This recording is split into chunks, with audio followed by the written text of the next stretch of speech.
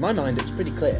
The original objective was always take over the all of Ukraine, maybe not physically, but at least enforce the removal of Zelensky, merge it into bigger Russia like Belarus 2.0. But that changed the first week to 10 days. They had to make adjustments, and that shifted the concept of Novorossiya. Do you think that that was the original goal? They honestly would have been fine leaving a rump state in the West. It'd be a landlocked state like Hungary. Yeah, they assumed they were getting 60 to 70% of the country, and they're barely holding on to 20 at the moment. This is The Global Gambit. Hello everyone, welcome back. My name is Piotr and this is The Global Gambit. It's a podcast where we have interesting conversations with many a different people and perspective about current events, geopolitics, macroeconomics. If you haven't already, go and check out part 1 with Jake Bro, a channel on YouTube who does many amazing content on the situation with Ukraine and Russia, the ongoing war, and whether or not things could change in 2024. Jumping over then a little bit more to Russia itself,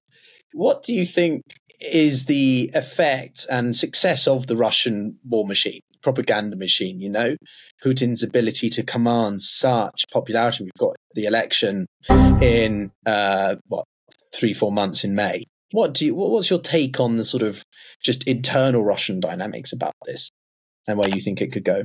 As far as effectiveness of the Russian propaganda machine, I think it's unified a lot of people who just hate the West for whatever reason. Yeah, there's plenty of good reasons why people would be upset with the United States, given the United States' intervention policies over the last 70 years. But there's just a lot of people that have resentment against the old British Empire, or they used to be a French colony, and Russia's always had an empire, but Russia never had a good navy. If Russia was competent at building ships in the 1800s, they happily would have gone to Africa or Asia and had overseas colonies. But the Russians, their empire was all land-based. They would just march in a direction until they hit a mountain. They subjugated and conquered and erased the ethnic identity of all these people across the Eurasian continent. But they've been really successful at finding people who just hate the West for whatever reason. And they say, support us. Doesn't matter what we did in our history. We didn't do it to you. And we're the ones taking on the big bad West, the old colonial powers. And they willingly do it.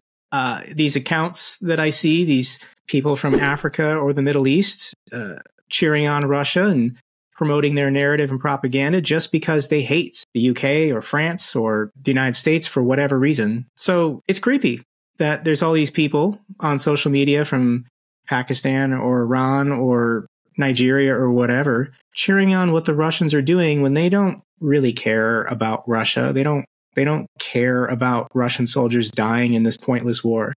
They just want to see the West bleed. They just want to see the West hurting and suffering and failing, because that makes them feel better, even though the West failing or being defeated isn't going to improve their local economy or their standard of living wherever they are. 100%. It's not going to make any relative difference to their situation. And whenever I'm in a discussion with people who come from different parts of these regions, I try to emphasize that, sure, the West has done a lot of bad things, made a lot of mistakes, but to suddenly think that Russia is your savior and not going to try to exploit you in the same way is rather naive. Like this whole situation in the Sahel and the coups, suddenly thinking that the Wagner group is your sort of go-to, like, good Samaritans. I'm not sure, guys.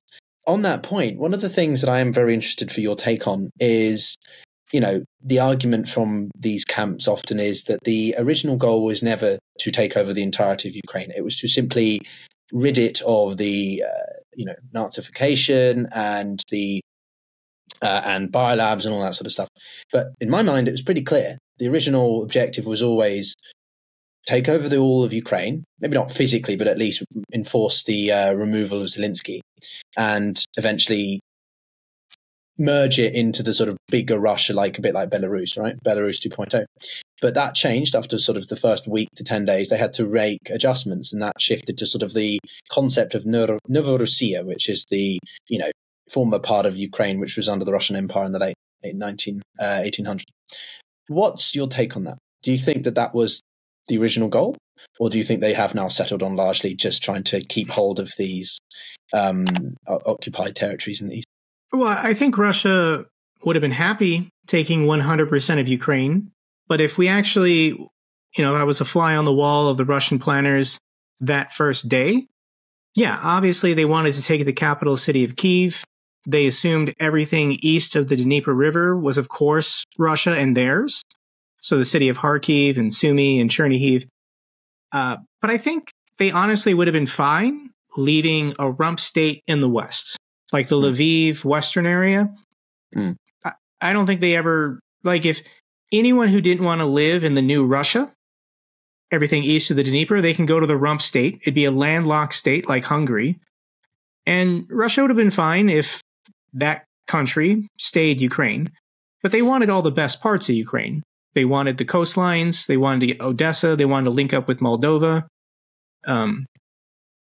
Ukraine's discovered oil and gas reserves are in the east and off the coast of Crimea. So if Russia took everything of value, leaving this landlocked rump state that couldn't even get their grain exports out without going through Russian territory and then therefore paying Russian tariffs, they would have been fine with that. But yeah, they assumed they were getting 60 to 70% of the country, and they're barely holding on to 20 at the moment. They keep scaling back their ambition, but they annexed these 4 oblasts and put it in their constitution without controlling them. How do you annex the city of Zaporizhia, 700,000 people, and hold a referendum and vote to do it, and you didn't control the city? The majority of Zaporizhia lives in Zaporizhia city, and you don't control the city, and you just say, "Oh, that's Russia now. We voted on it." It's bizarre, but militarily, they're never gonna reach the geographical border of Donetsk. Their military is incompetent. They're not going to get there. But then people will counter what you're saying by, emphasizing Eastern Ukraine is much more Russified, even prior to their efforts in the past 10 years and so on. Russia has a stronger presence. There are people in these parts of Ukraine who want to be associated more with Ukraine. If you look at a map of the 1991 referendum or something, I'm pulling an example out of the air, right? They'll say that the further east you go, the more Russian it is, and therefore it is never really truly part of Ukraine, and therefore what they're doing is somehow reasonable. That's just totally bizarre. This is very dangerous, what the Russians have done, weaponizing their language, saying that anyone who speaks Russian is Russian, therefore belongs to the Russian country, empire. That should be our territory if they're speaking Russian. But people speaking Russian is the remnants of the Russian Empire, the Soviet Union. If you wanted a seat at the table and to participate in the political process at all, when you were part of the Soviet Union, you had to speak Russian. You had to learn Russian to go to Moscow. But when you think about the old empires, how many countries in the world speak Spanish? There's like 20 that speak Spanish. Just because you speak the same language doesn't mean you have to be the same country. These are the remnants of the Spanish Empire. How many countries in the world speak English? Because there's like 20 or something.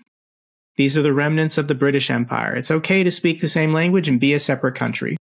Same thing with speaking Arabic. How many Arabic-speaking countries are there in the world? The remnants of the Caliphate or an Arabic empire that spanned across North Africa. Just because you speak the same language doesn't mean you need to be the same country. So I reject that argument. And a good counter to that is President Zelensky is a native Russian speaker. And in the last presidential election, he won the Russian-speaking areas. It was, who was the other guy? Poroshenko won the Ukrainian-speaking territories. So for the people who speak Russian, their preference, according to the election results, overwhelmingly was President Zelensky. So I want to talk now a little bit about what you think for the coming year. What do you think your expectations are in the build up to the summer when we have seen, more activity begin to occur? And then I've got one more question for you after that. Well, this is a war of attrition. It's all about out-ratioing the Russians to just Russia's 3 times bigger than Ukraine. So every Ukrainian soldier has to eliminate more than 3 Russian soldiers before they give their lives for their country. That's a brutal way to phrase it. This is war. But Ukraine's doing it. Everywhere that Ukraine is engaging, in Avdiivka, even on the left bank in Kherson, everywhere the Russians go, they're so incompetent. And really, it's a slave army with no motivation. But the Russians are taking horrendous losses. And the question is, how much longer can they do this? Ukraine's going to go forever. They're going to go to the last man. They're never going to accept slavery to the Russians. But there's going to be a breaking point at some point for the Russians. They're not going to keep doing this when the West is never going to stop supporting Ukraine. Maybe the United States stops, but that's not going to stop the Scandinavian countries or the UK or Germany. Hungary can do all they can to obstruct. It's still not going to stop, especially the Eastern European countries, from supporting Ukraine. So the Russians are going to keep taking horrendous losses, and they're going to hit a breaking point. Is that going to be this year in 2024? I hope so, but possibly not. And when we see all these utility disasters and how much the civilian population of Russia is suffering right now in the cold, it's only going to get worse next winter. Their ability to maintain their society is going to keep degrading. And this is having an impact on the minds of ordinary Russians. And if Putin loses the support of the pensioners because inflation is so bad that their pension can't even buy groceries anymore, there will be a breaking point. We will get there. So, okay, let's pretend this is Endgame Scenarios, right? But there have been some few radical suggestions. A frozen conflict, a DMZ, like North-South Korea, to use your expertise, right? And this just becomes a forgotten about war where they occasionally shoot pot shots, but they never sign a peace agreement. It's just an armistice, and we sort of live with this situation. Or Western fatigue does suddenly ramp up for whatever reason. Let's say we can't foresee it. China decides to send more than non-lethal aid to the Russians. The Iranians deepen their partnership with the Russians because of what's happening now in the Middle East. Are you not concerned that we might not see an outright victory for Ukraine and that we have to settle with some kind of marginal victory negotiated off the battlefield, rather? People pushing the idea of freeze the conflict, a DMZ, those are people living comfortably in the West with the luxury of thinking, well, that would be nice. That would be easy for me. Let's do the thing that is easiest for me. Yes, I like this idea. When they're not even considering the Ukrainians, the idea that, let's say his name, Trump, can get elected president and then force a deal. That's not how this works.